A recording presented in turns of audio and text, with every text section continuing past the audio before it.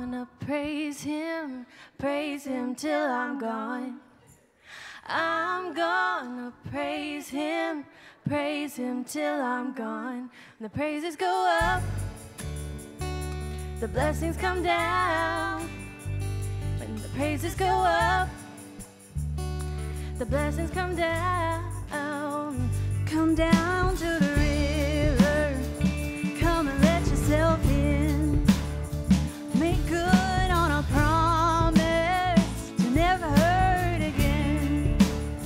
If you're lost and lonely and broken down, bring all of your troubles, come lay them down. All you sinners and the weak at heart, all you helpless on the boulevard, wherever you are now, wherever evil you found, bring all your troubles, come lay them down. We're all tied to the same old failings, finding shelter and things we know. We're all dirty, like corrupted small towns. We'll bring our troubles, we'll bring our troubles, lay them down. All you rich men and high above, all those with and without love, all you burning, broken down, bring all of your troubles, come lay them down. We're all tied to the same old feelings, finding shelter and things we know. We're all dirty, like corrupted small towns. We'll bring our troubles, we'll bring our troubles, lay them down.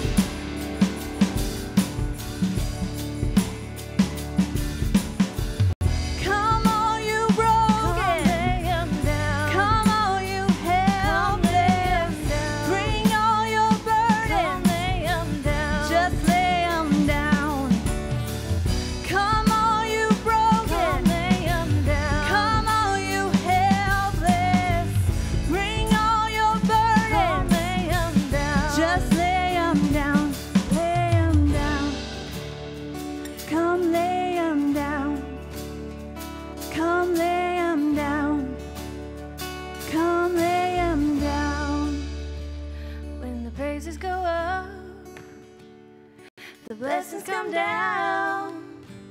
When the praises go up, the blessings come down.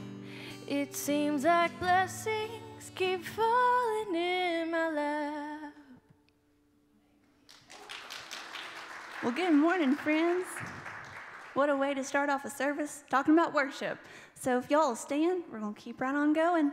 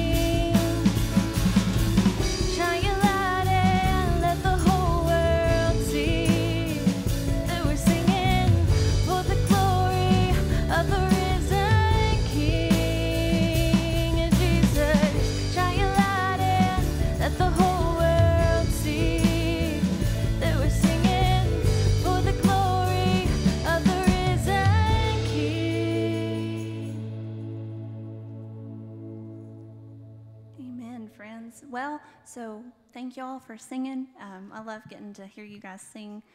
Fill up this room with your beautiful voices. We're gonna keep singing, but we're also gonna take up our offering. So there's 3 ways you can do that. You can go online, followjesus.org/give. You can text it to us, or you can, if you're in the room, you can go to the boxes on the communion table and do that way. So we're gonna keep on going.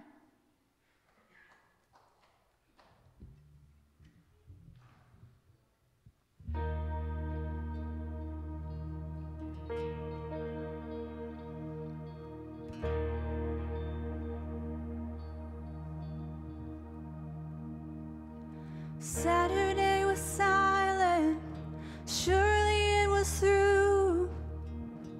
Since when has impossible ever stopped you? Friday's disappointment is Sunday's empty too. Since when has impossible ever stopped you?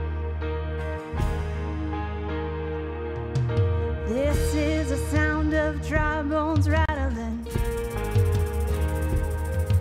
This is the praise make a dead man walk again. Hope in the grave, I'm coming out. I'm gonna live again. This is the sound of dry bones rattling.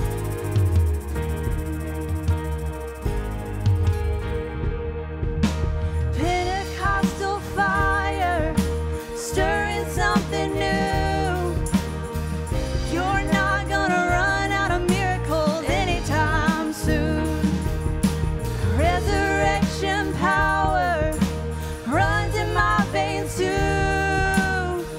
I believe there's another miracle here in this room. This is the sound of dry bones rattling. This is the praise make a dead man walk again. Hope in the grave, I'm coming out. I'm gonna live again. This is the sound of dry bones rattling.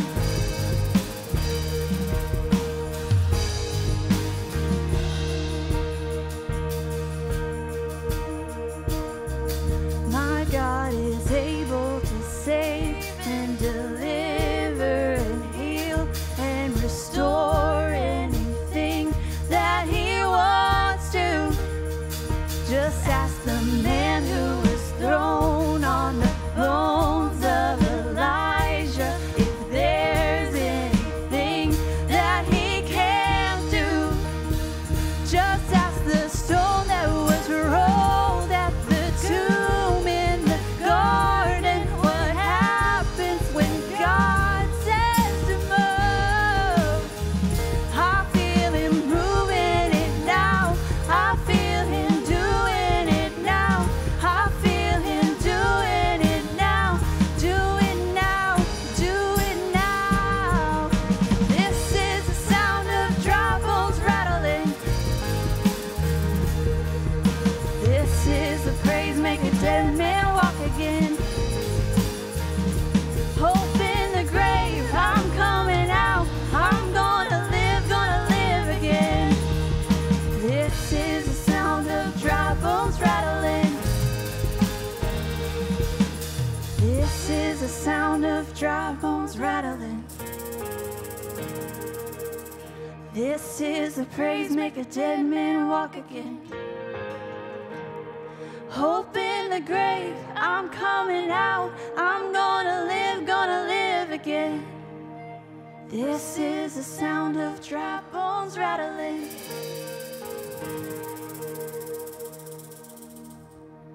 Amen. Y'all can have a seat.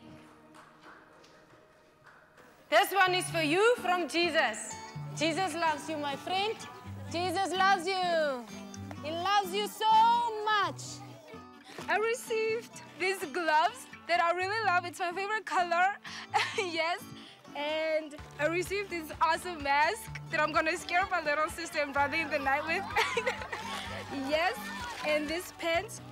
And I'm gonna use them in every book I have for school. And these awesome socks. And yeah, I just love it.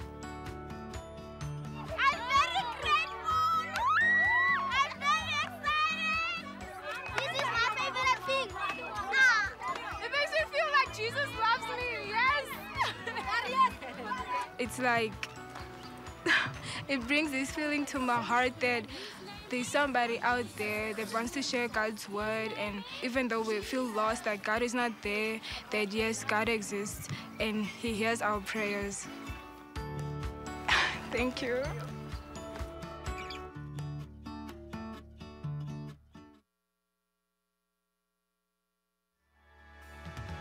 If creation still obeys you, so will I.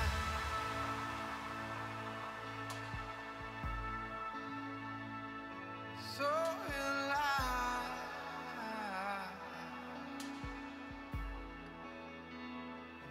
So will I.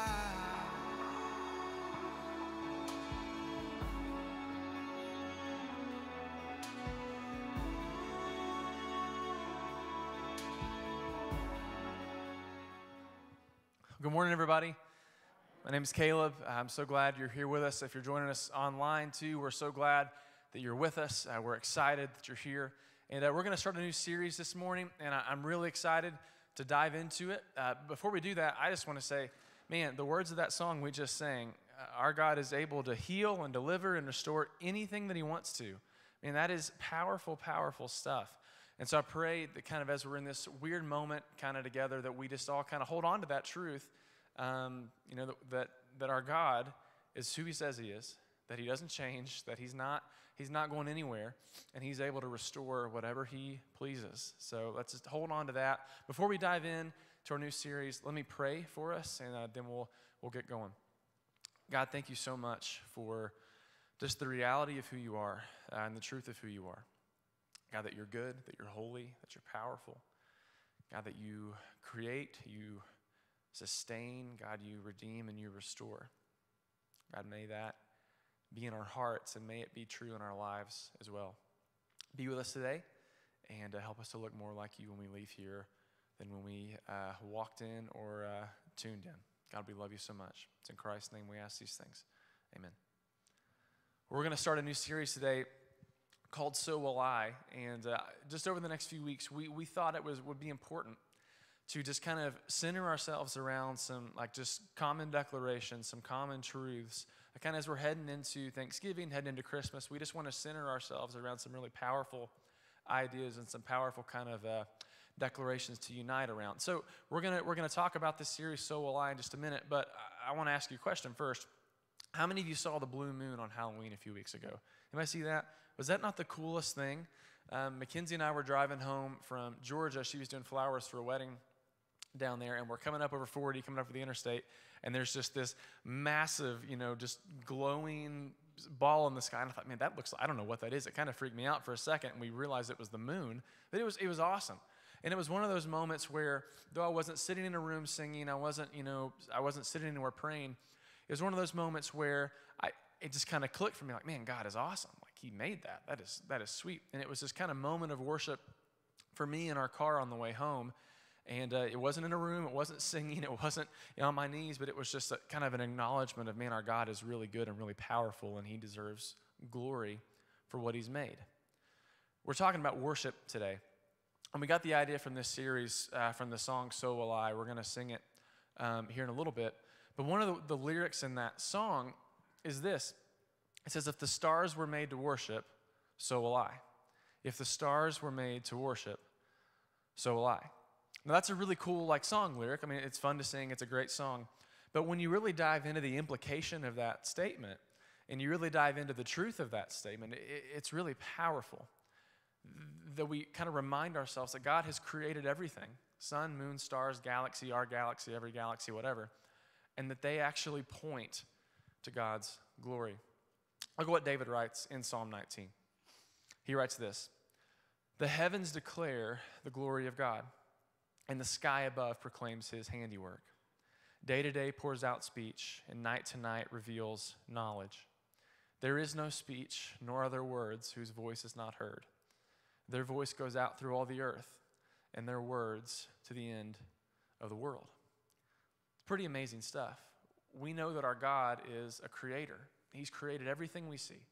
Everything in our galaxy, everything in galaxies far, far away. He's made it all. All right, you all caught the Star Wars reference. Good job. Somebody's awake this morning. He made it all. and it points to the reality of who our God is. If you're anything like me, maybe when you go on a hike in the woods, or you pull up on the beach and you see the ocean, or you look up at the night sky, there's just kind of like this sense of awe that just sort of bubbles up in you, and you think, what is that? What is that? Well, it's a realization of the God who made that. The beautiful world we live in, it points to the beautiful God that created it. When we see what God has made, we get a glimpse of who God is, and it's a great, great feeling. We're going to talk about that this morning. We're going to talk about worship.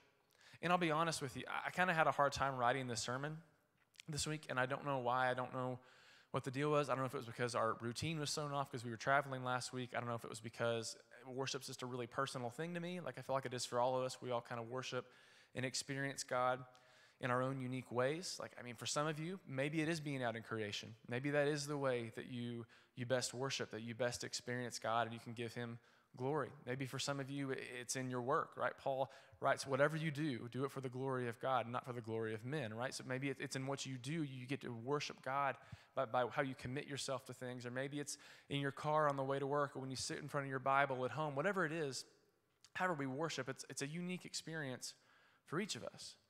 For me, I mean, worship happens best through music. That's how I worship, the most freely, it seems. Growing up, that was something that I really connected with. It was how I first got connected with church and started serving, started playing guitar, started leading worship at my home church. And music's just always kind of been how I connect best with God. There are certain lyrics from certain songs that just absolutely grip me. And when I realize the reality of what they're saying, I mean, it's almost kind of an overwhelming feeling. Like, how many of you know the song, How Deep the Father's Love for Us, right? That's one of my absolute favorites. I love, love, love, love, love that song. And the line in that song, and my mind just blanked. I'm not lying to you. I promise it is one of my favorite songs. But the line, why should I gain from his reward, right? Why should I gain from his reward? I can't give an answer. But this I know with all my heart, his wounds have paid my ransom. Every time I sing that line, something bubbles up in me, and it's an overwhelming feeling. Now, I get that for some of you, music is not your thing. Like, that is not how you worship. You walk in here like, oh my gosh, we're singing another song. Will this thing ever end? I understand that. It's okay. We worship collectively here through song, and that's one of the ways we do it. But that's not the only way that worship is possible. It's not actually the only way that we see worship modeled in the scriptures. God has created you. He's created me. He's created all of us uniquely, and we experience him uniquely. God knows us better than we know ourselves. He knows every hair on our head, right? He knows everything about us, and each of us connect with God in our own unique way. There are some common things we do together, like singing, praying, reading the word. Those are some common things we do, but God also connects to each of us individually. So if you're sitting here thinking, oh great, here's a sermon about singing and why I'm not singing loud enough, I promise that's not it. Worship is so much bigger. I mean, actually, if worship is just about singing a song, like if that's all we consider worship to be, then we're kind of in trouble. Because worship is so much more than that. It's not just about a song. Worship is laying ourselves down, is offering everything up, telling God who he is to him because he's worthy and he deserves our praise. I mean, that's the common misconception, is that worship is about us, that worship is about what we get out of it. How many of us, you don't have to raise your hand, but walk into a service or walk into whatever, and we think, well, I didn't really get a lot out of that today. I wasn't really feeling that, or, that wasn't really my style, wasn't really what I was thinking. Can I just be honest for a second? Worship isn't about us. Worship is not about us. It's about God. God is worthy.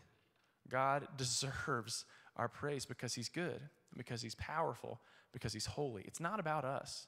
Do we get blessed out of worship? Absolutely we do. But worship isn't primarily about us, not even at all. It's about giving God what he deserves, our praise and our glory. And ultimately, if you want to get right down to it, worship is about giving God everything that we are, everything that we have. Look at what Paul writes in Romans chapter 12. Paul writes this. He's just gone through Romans explaining how good God is, the power of his mercies and his salvation. And he says, look, I appeal to you in light of all this, brothers and sisters, by the mercies of God, to present your bodies as a living sacrifice, holy and acceptable to God, which is your spiritual worship. Read that one more time. I appeal to you, brothers and sisters, by the mercies of God, to present your bodies as a living sacrifice, holy and acceptable to God, which is your spiritual worship. When we talk about worship, there are many different ways that we connect with God. There are many different ways to engage in it. But if you want to really get down to the core of what worship is about, it's about giving God everything we have. It's about giving God everything we are. Our hearts, our thoughts, our actions, our words, our desires, our motivations, everything we are, laying it down and saying, God, you are worthy of this. So it's yours. You take it. I give it to you. Now, that's what worship should be, ultimately, right? And that's what we should strive for. But we don't always get it right, do we? We struggle with that. That's a big ask, right? Everything? God, you mean I can't hold on to just this? No, worship is about giving him all we got. Now look, I know there are times in our life too in which worship just seems very difficult, where it seems hard to come by. I think all of us experience those moments when life is hard, when things don't go our way, when it seems like the world is falling down around us, the weight of the world's on our shoulders. Worship can seem difficult, right? It can seem tough. And maybe this year's been one of those years for you. I mean, it's been one of those years where we're angry, we're exhausted. Maybe you're not, I'm exhausted. COVID has kind of uprooted a lot of our plans and our schedules and sort of what we thought this year was going to be. Maybe for you, it's financial stress, it's school stress, it's work stress, it's relational stress, whatever. It just seems like it's been a very heavy year for a lot of us. I mean, for me personally, it's been one of those years. You can ask anybody who's on staff. I don't think any of us expected 2020, the year of ministry in 2020, to look the way it's looked, right? It's been tough. I mean, going 3.5 months without gathering here, I mean, it was hard. And I know there are a lot of you who are still at home, and that's totally fine. We miss you, but just know that we do. We miss you and we love you, but it's been tough. Stress, anxieties, all of these things, exhaustion, it's played heavy on a lot of us this year. And I know you're probably thinking, well, Caleb, my job has struggles too. My life has struggles, and you're absolutely right, it does. All of us are experiencing this weight together. So with that in mind, I don't want to like teach you anything new today. Like I don't want to preach at you this morning. Here's what I want to do. I want to take a few minutes and just remind ourselves of how good God is. That's literally all I want to do. Remind ourselves of how good God is, and then we're going to worship some more. So I mean, I'm one of those people that I think if you're going to preach a sermon about something, you should practice it. So if we preach a sermon about confession, we should confess. If I preach a sermon about forgiveness, we should forgive. If we're going to talk about worship, we should worship. So I've got a few things here, and then we're just going to move back into that time if that's cool with you guys, okay? So here's a few thoughts. I want to remind us in this season, in this space, that even when it's difficult, even when life seems tough, God is still worthy of your worship. God is still worthy of your worship. Even when it seems like the sky is falling, God is worthy because he doesn't change. He's still good. He's still holy. He's still here. And worshiping him is not only possible in tough moments, worshiping him is like a necessity in tough moments. We don't get a pass when things get tough. I actually think it's in those tough moments that God invites us to draw closer to him. Let me give you a couple examples from Scripture. Remember Shadrach, Meshach, and Abednego, right? These are guys that were living in Babylon under King Nebuchadnezzar. And Nebuchadnezzar, he was awful full of himself, like a lot of kings are. And Nebuchadnezzar builds this big statue of himself and says, look, everybody in Babylon, when you hear the music, you got to bow down and worship this big statue of me because, man, I'm pretty and I'm awesome. It's Nebuchadnezzar, right? And Shadrach, Meshach, and Abednego say, well, yeah, actually, we can't do that, you see, because we worship God, and like, you're not God, you're just a man, and so it's really not going to work out very well. And Nebuchadnezzar says, well, that's fine, but if you guys don't bow down and worship me, I kind of have to throw you into a furnace of fire. So your pick, like your choice. Kind of an impossible situation, right? What do? Well, they don't bow down and worship the idol. They worship God. And so Nebuchadnezzar says, all right, boys, tough luck for you. I told you how this is going to go. Throws them in the furnace. And what happens? God redeems them, right? They're not harmed. No matter the circumstance, the situation looked terrible, they still chose to worship. How about Daniel? You read a few chapters further on in Daniel, right? How about, Daniel, one of the right-hand mans of Nebuchadnezzar at this point. And Nebuchadnezzar says, look, hey, you can't pray to your God. And Daniel says, well, I'm going to. Well, buddy, if you do, there's a den of hungry lions that need to eat. I'm going to have to throw you in that. I don't know what Nebuchadnezzar's thing was with throwing people in pits. I don't know. But anyways, he had a real thing for it. Maybe you watched 300. I don't know. But Daniel says, hey, actually, I can't do that. Like, sorry, I'm going to worship my God. And so Nebuchadnezzar throws him in the den with the lions, and, he's saved, and he and the lions just hang out and have a good time. No matter the circumstances, worship was still possible, still necessary, still demanded of him. But Paul and Silas, right, in Acts. Paul and Silas are going through, walking around, spreading the good news. They come across this girl who's possessed by a demon, and there's some guys who are taking advantage of this girl and making money off of her. And Paul and Silas, they cast the demon out. They get thrown in prison. And what happens late in the night? While they're in jail, they're in chains. They start singing. They start worshiping. And there's a crazy story that happens there right after that. But the circumstances didn't dictate the worship. The worship was still there despite the circumstances. That's got to be true for us too. God is still worthy of our worship no matter what's going on around us. This was made real for me earlier this week.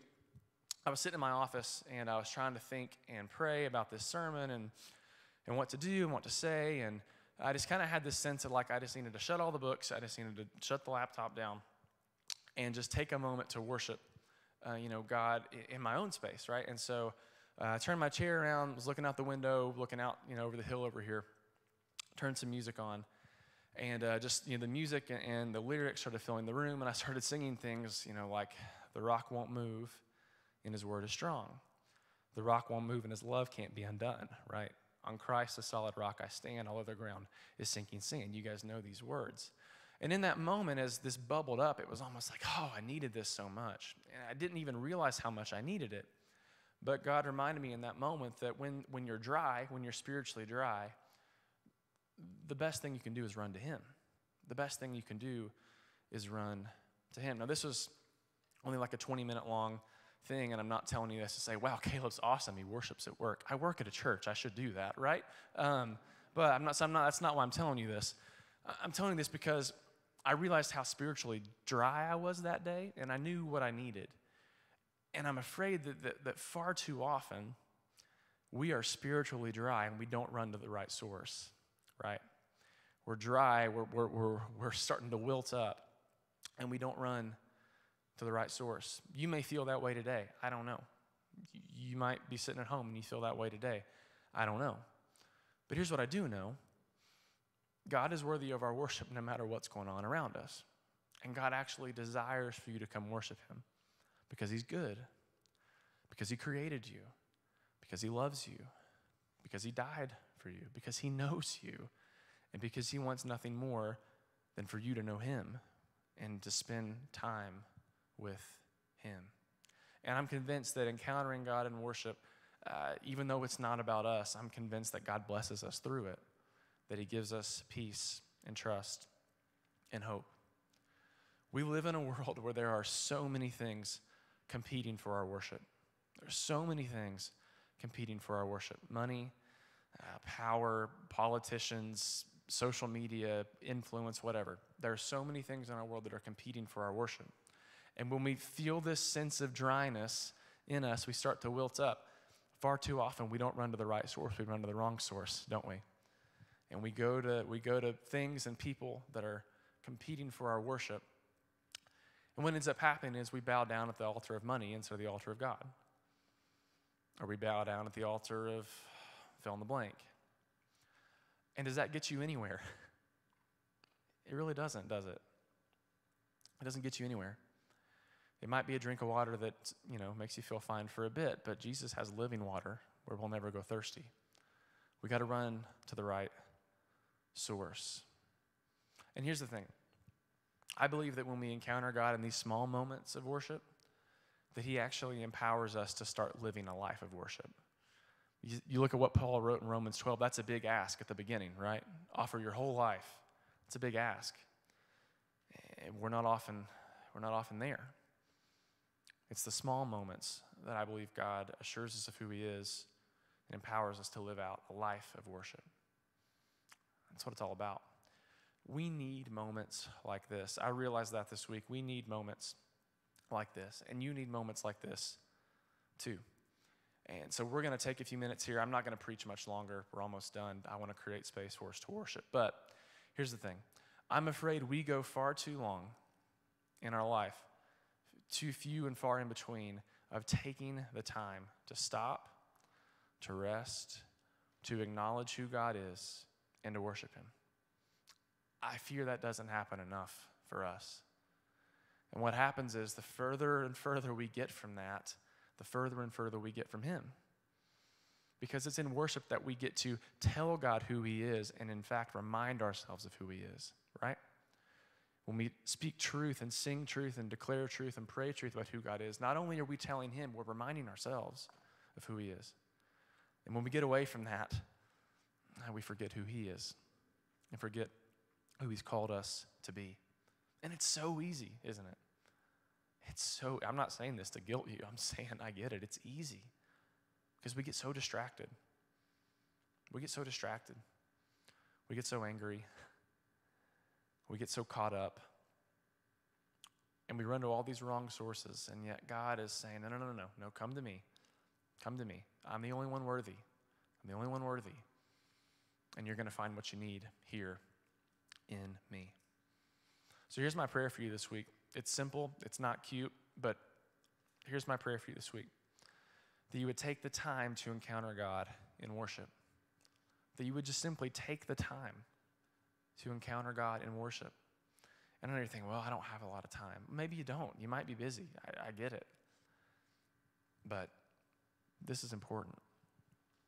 This is important. So, it doesn't have to be a 2-hour-long thing. Maybe it's 5 minutes when you first wake up in the morning. Maybe it's in your car on the way to work. Maybe when you gather around the table for dinner, whatever. Just take the time. Take the time. Because I'm convinced that no time spent with God is ever time wasted. We waste a lot of time. I waste a lot of time. But no time spent with God is ever time wasted.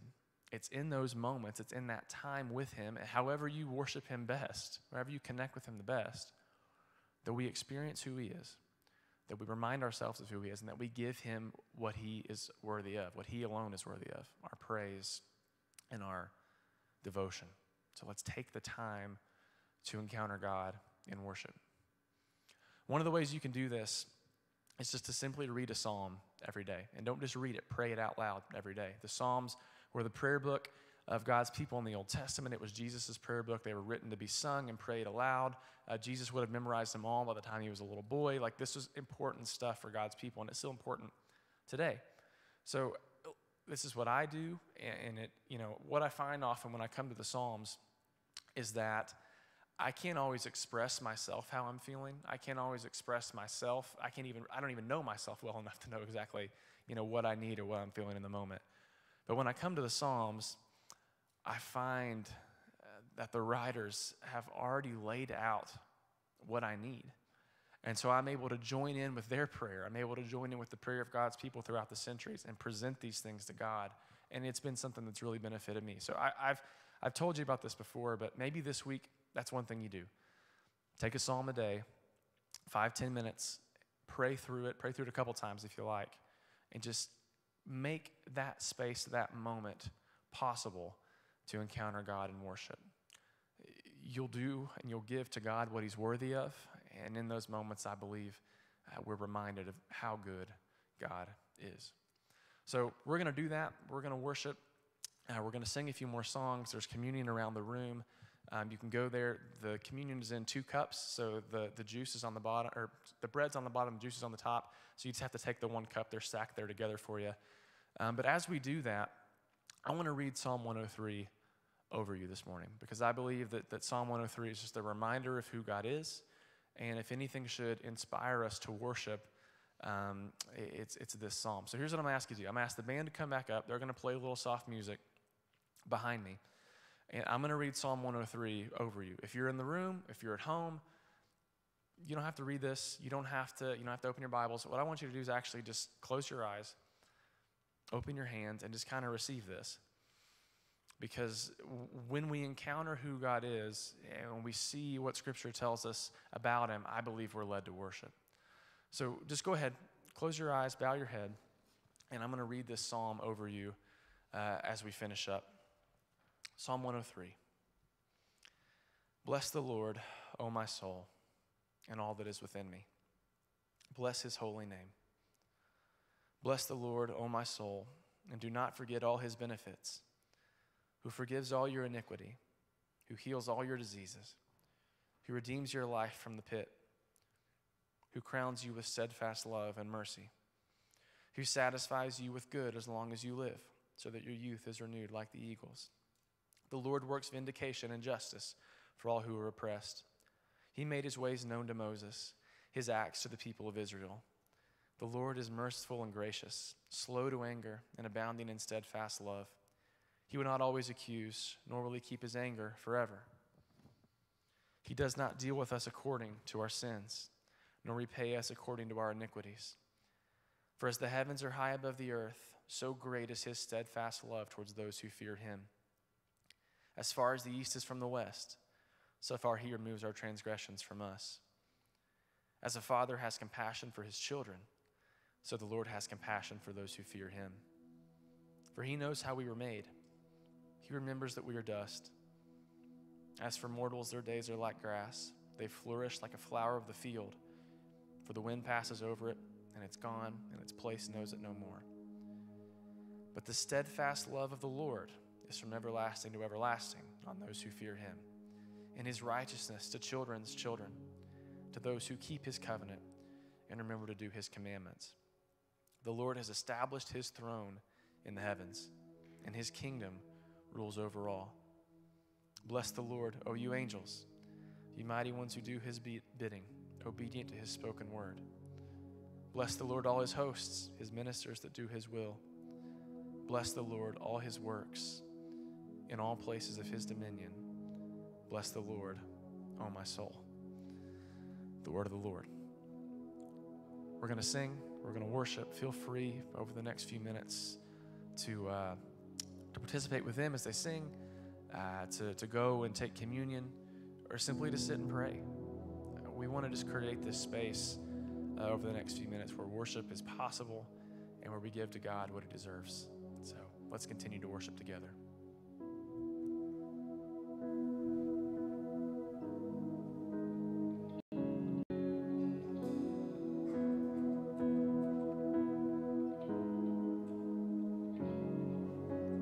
God of creation, there at the start, before the beginning of time.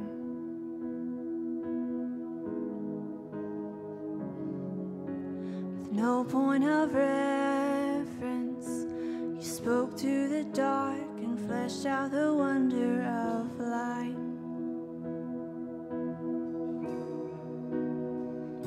And as you speak,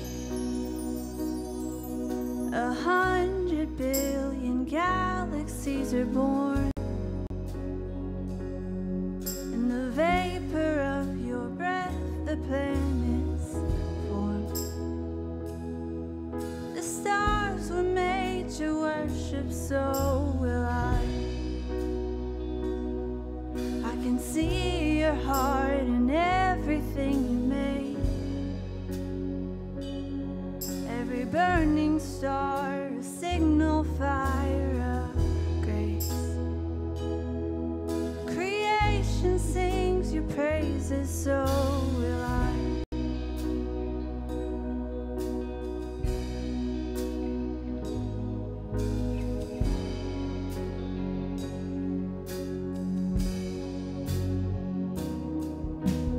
God of your promise, you don't speak in vain, no syllable empty or void.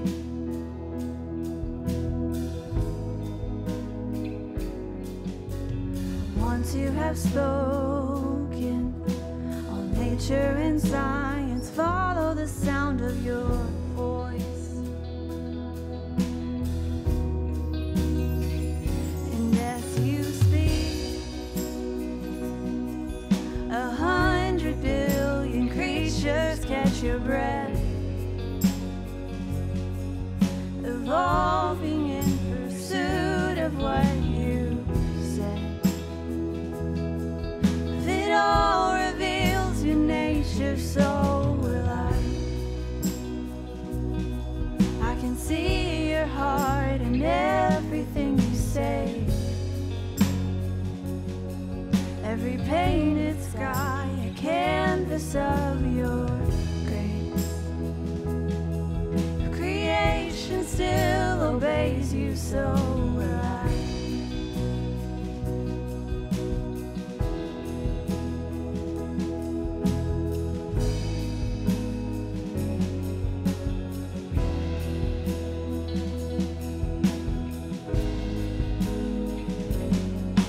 The stars were made to worship, so will I.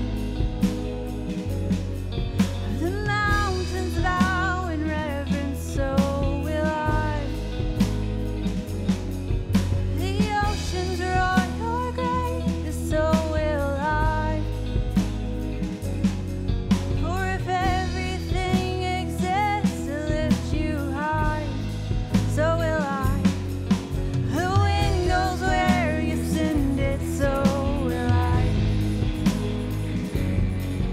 The rocks cry out in silence, so will I. The sum of all our praises still falls shy. Then we'll sing again 100 billion times.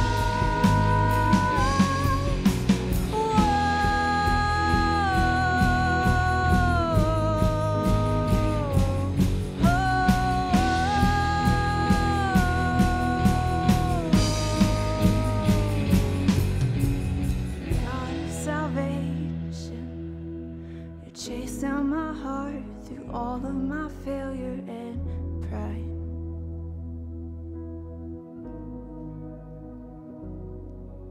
On a hill you created, light of the world, abandoned in darkness to die. And as you speak, 100 billion failures disappear. Where you lost your life so I could find it here. You left the grave behind you, so will I. I can see your heart in everything you've done. Every part designed in a work of art called love. You gladly chose surrender, so will I. I can see your heart a billion different ways. Every precious one, a child you died to save. You gave your life to love them, so will I. Like you would again 100 billion times. But what measure could amount to your desire? You're the one who never leaves the one behind.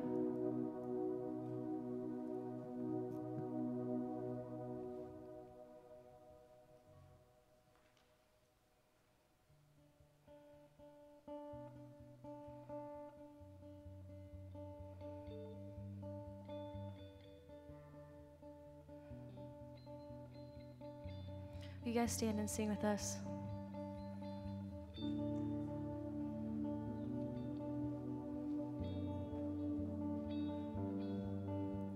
Sweet Jesus Christ, my sanity.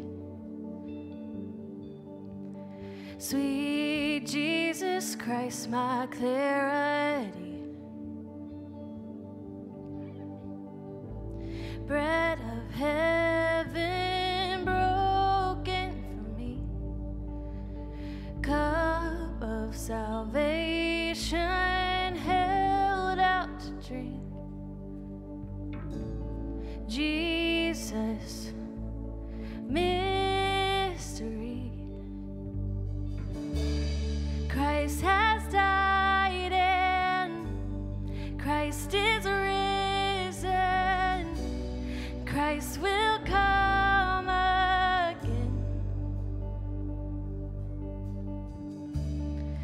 Christ has died and Christ is risen. Christ will come again.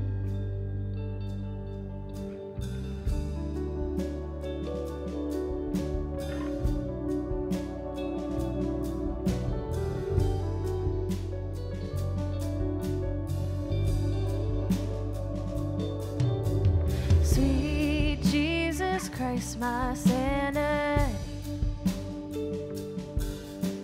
Sweet Jesus Christ, my clarity. Bread of heaven broken for me. Cup of salvation held out to drink. Jesus, mystery. Christ has died and Christ is risen. And Christ will come again. Christ has died and Christ is risen. And Christ will come again.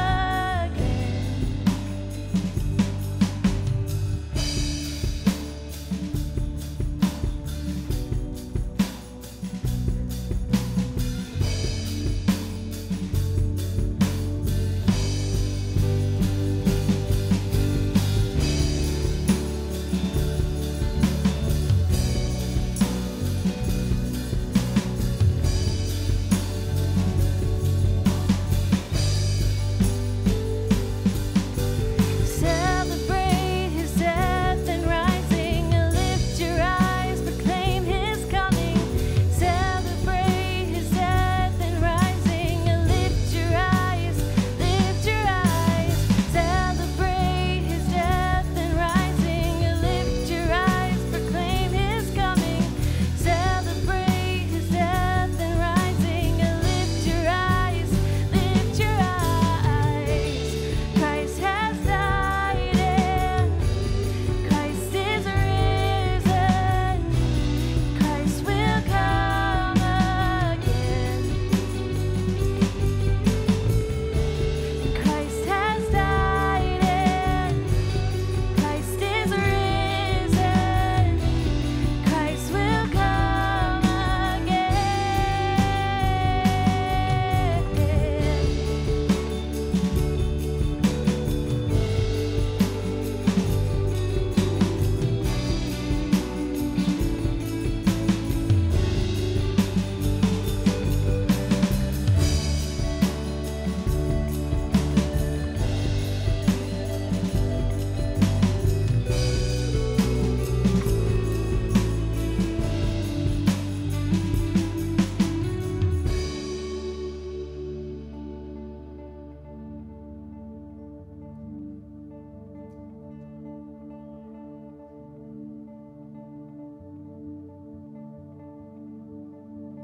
Sweet Jesus Christ, my sanity. Sweet Jesus Christ, my clarity.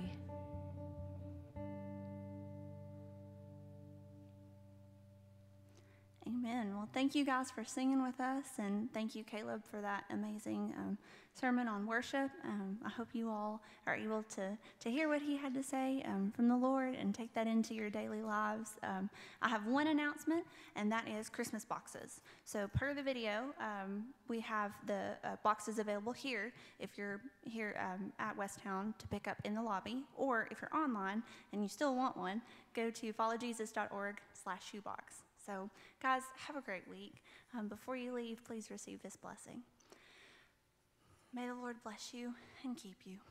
May the Lord make his face to shine upon you. May the Lord be gracious with you and give you peace. Have a great week, guys.